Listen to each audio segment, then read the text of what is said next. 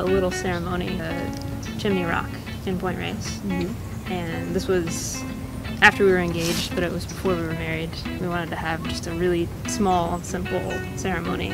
It was a special day, special place. We're currently engaged to be married in May this year.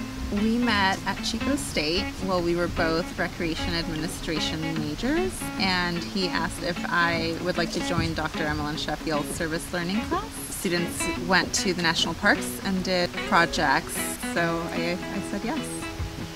Been together for 15 years as of January. She worked at Building 603 and I lived in dorms. Hopefully there's a statute of limitations on people being in trouble for maybe spending the night at the dorms, but it made for a much easier commute, I think, for Charity. Second date, I opened the door to leave my house, which was in the Headlands, and I got skunked. So I called Sue to say I was going to be late, jumped in the shower really quickly, thinking, of course, that would fix it.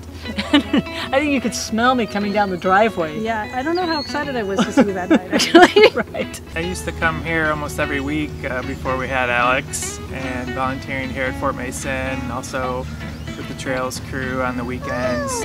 When we had our son, we decided to name him Alexander Mohr after John Muir, and we hope that Alex grows to love and protect the parks just like John Muir.